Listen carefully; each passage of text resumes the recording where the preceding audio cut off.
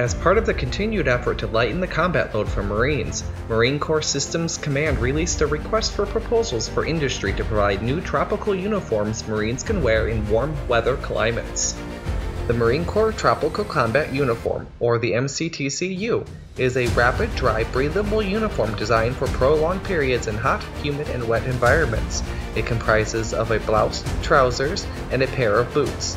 The trousers and blouse are made out of the same blend of cotton and nylon as the Marine Corps Combat Utility Uniform and features the same camouflage pattern. The difference is the weave and weight, which results in a physically lighter, cooler material that dries faster. The new uniform is also treated with permethrin to provide protection from insects. Marines say the MCTCU is more comfortable than current uniforms, reducing fatigue and enabling them to focus on the mission at hand. The boots, awarded on a separate contract, are more than a pound lighter than the current boots and feature self-cleaning soles for improved mobility. Together, the MCTCU provides significant advantages for Marines operating in tropical environments.